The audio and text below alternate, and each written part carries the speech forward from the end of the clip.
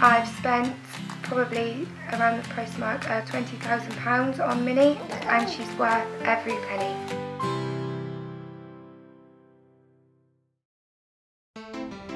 Jas Sullivan isn't ashamed to admit that she spoils her baby daughter, Minnie-Beau. She spent £15,000 on the Tots wardrobe alone.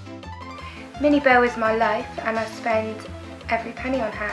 I would literally walk around with holes in my clothes so that she could be in a beautiful designer dress. Hello darling, you coming to Mum?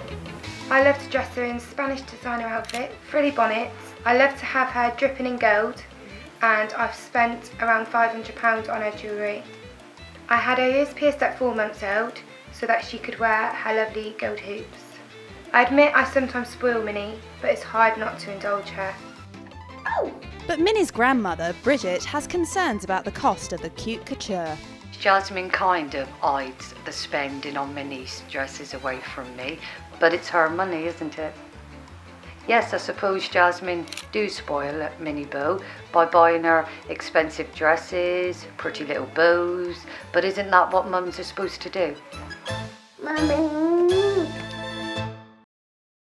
Minnie-Beau is now only 18 months old, but Jas recently entered her into her first beauty pageant.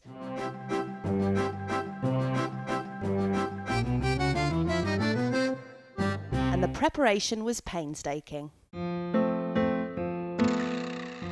Minnie-Beau's first pageant cost me around £600. That was for the outfits and all the accessories.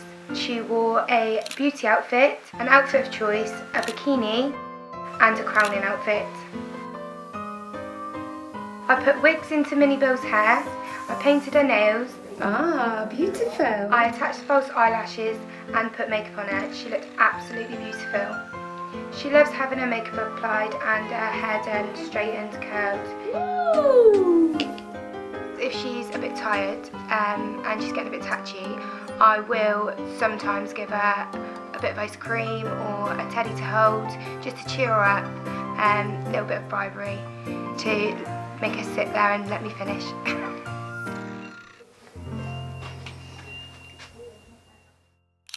Jas has been criticised for dolling up her darling daughter for the contest.